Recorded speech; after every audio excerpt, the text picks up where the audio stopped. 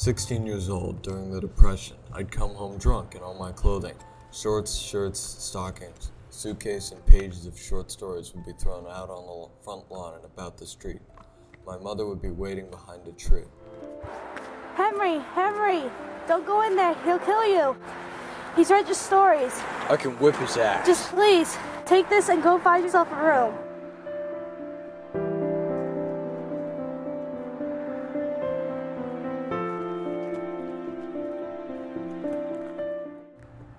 But it worried him that I might not finish high school, so I'd be back again.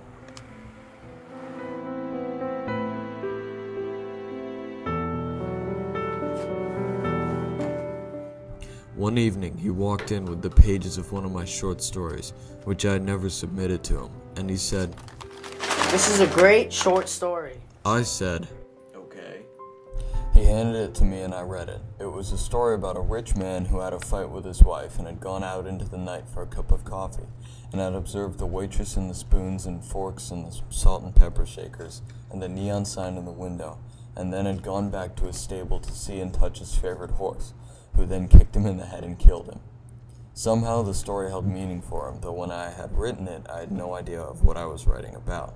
So I told him, Okay, old man, you can have it. and he took it and walked out and closed the door. I guess that's as close as we ever got.